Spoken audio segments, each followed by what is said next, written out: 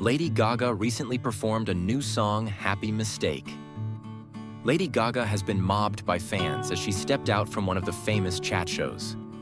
As per Mail Online, the 38-year-old singer appeared on the Jimmy Kimmel Live studios to perform her new song, Happy Mistake. After her recording ended, the Bad Romance singer stopped to take selfies and sign autographs with the crowd outside. For her performance, she wore an oversized black blazer with a gray t-shirt layered underneath. The musician also shared the glimpse of the performance from the show on her Instagram post. "The show must go on," she captioned the post. Lady Gaga recently performed a new song, Happy Mistake. The Oscar-winning singer is set to star opposite Joaquin Phoenix in the upcoming sequel of 2019's Joker.